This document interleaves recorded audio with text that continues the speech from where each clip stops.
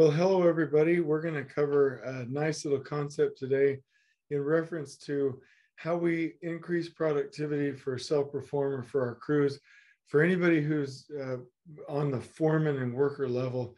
So we're going to get right to it. I really appreciate you staying with us tonight, and I'm going to go ahead and share my screen, and we're going to go through some really nice visuals that I prepared on Miro here. So this is on the Superintendent Growth Path Board.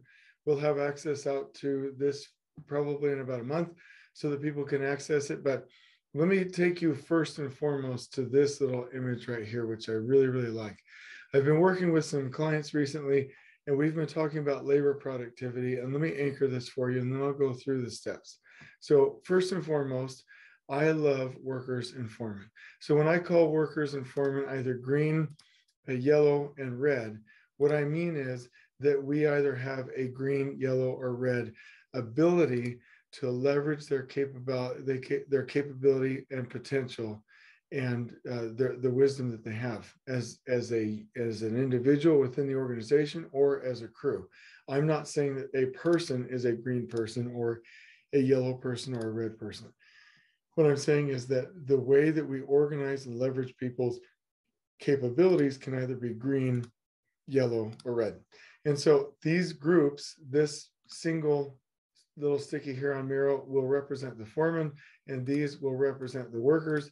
My point, before I go through this in too much detail, is that we need to have green crews, whether it's a concrete crew or framing crew or whatever, civil infrastructure crew, doesn't matter what kind of crew, we need green crews.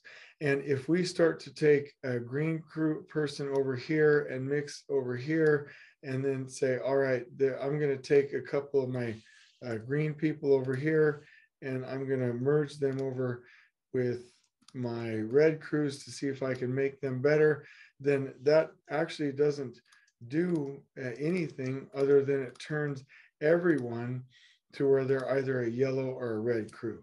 So my point is, if you start doing that with everybody and all of your crews mixing and matching and switching them and changing with inconsistent leaders and inconsistent people, you're actually not helping.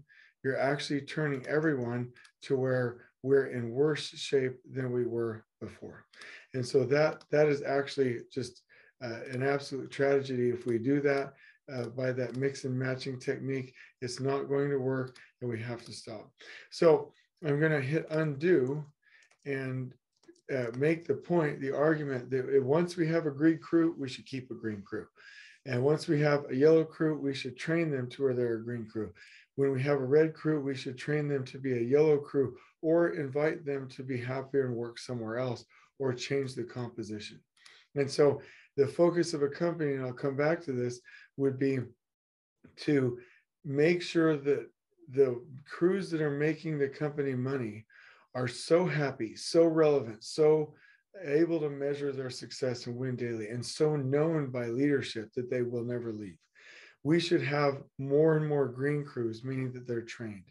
The yellow crews should be trained to become green crews, and red crews should be trained to become yellow crews.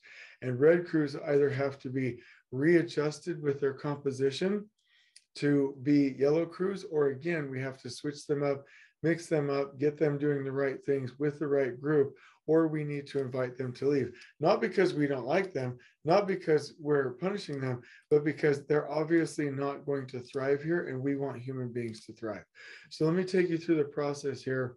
And I would hope that everybody in construction would please give this a shot. Step number one, we have to enforce production principles. Keep consistent leaders. That and we can go into more depth in this in the future on why this is true, but I need you in the meantime, please, just to believe me. Keep consistent leaders. Once you have a good foreman with a good crew, meaning that they're doing good things and that they're happy. Good means that they're happy, they're leveraged, we are blessing their lives, and they're able to make production, right? Once you have that, keep that leader. We need to organize effective crews based on skills, experience, and crew culture. Every crew has its own subculture. And so just mixing workers around doesn't mean that they're naturally going to be a cultural fit with each other. We have to get the right crew composition. Once we have that crew composition, we need to keep it.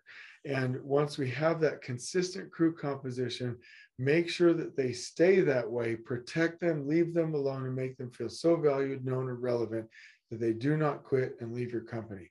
The other thing is we have to have right-sized crews, not too small, have the right amount of people with maybe one or two more as a buffer, but not too many. Definitely not too few and not too many. That will only slow down production. Keep crews focused on what they do best. Don't have a crew go do columns half a day and then walls at the other half and then decks and then switch them over to something else and then clean up and this. Keep them focused day in and day out, doing the best things, the same things, the things they're best at day in and day out, just like you would a football team or just like you would any professional team. Onboard people quickly and reduce the need for onboarding by keeping those crews consistent. And then reduce the complexity of communication by having huddles, making sure you have right team sizes and that you use visual systems and reduce overtime. That's step number one. Number two, like we said, we need to identify how many companies in our industry actually know what crews are green, yellow, and red by judging how well we're leveraging their potential as human beings and how well they enjoy their work. So we need to identify that and protect the green crews. Identify the yellow crews and train the yellow crews. We need to identify the non-performing, meaning we haven't leveraged their ability, the non-performing red crews, and remove them or train them to be yellow crews. Step number three, we have to have visual systems. What I would love to have in every company that has self-perform is the human resources group or department or team development department, whatever, with the general superintendents, with the craft leaders and leadership, have a meeting once a week and visualize this board.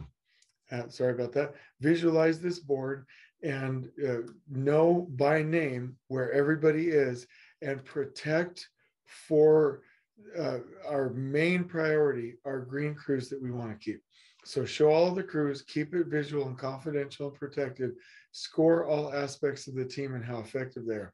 Now, when you go here in the detail, you can have a scoring number by crew based on what's important. I recommend crew days without an injury, production average days together as a team, rework, because we can't have crews installing rework or installing things that need to be reworked. And then when you have a high scoring crew, you have to take care of them. Right. And so also you can grade the foreman, you can grade the workers. That's not a mean thing. That means that we believe in human beings and they can rise to the occasion. Right. And so the green is going to make money. The yellow is going to make a little bit of money or break even. The red crews are going to lose this money. You can't have bad quality or rework here, or you are spending all of the money that you're making up here. And for the love of all things holy, you cannot start to mix and match these green crews. Once you have a green crew, you protect it with everything you got. Then a company in step 4 should spend most of their time here, increasing the number of retained green crews, increasing the number of green crews through training, increasing the number of yellow crews by purposing and organizing the red crews, and by making sure we do not have crews or foremen or leaders who are installing things that are wasting all of the money of the company and the work that these hardworking women and men are doing up here. Okay, then this maybe is a little bit more complex in a future video. From our scheduling systems, we have to make sure that those green crews have the right production work. And from the foreman huddle, they have maps and you can say micro tax plans, daily tax plans that will allow them to know what the production targets are for that day, so that the lead persons and sub foreman can orient their crews and know what winning looks like. And so that is the absolute key to it. And then superintendents need to create flow with tax control, identify production backlog work in case there are any starts or stops, improve handoffs, and solve any major issues for self-perform. Any company will tell you, if you have self-perform work, you have to have self-perform work highly functioning in order for your company to make the profit that can. And we believe in the trades, the workers, and the foremen that are there. I hope this video has been helpful. Again, we need to follow production principles, identify our crews, We need to be able to visualize it in meetings. I don't know what else leadership or human resources or general superintendents could be doing that is more important than having this meeting on a weekly basis. And we need to keep our focus there and align and make sure that we know the production targets, what winning looks like daily for the crews that are out there performing on a daily basis. On we go.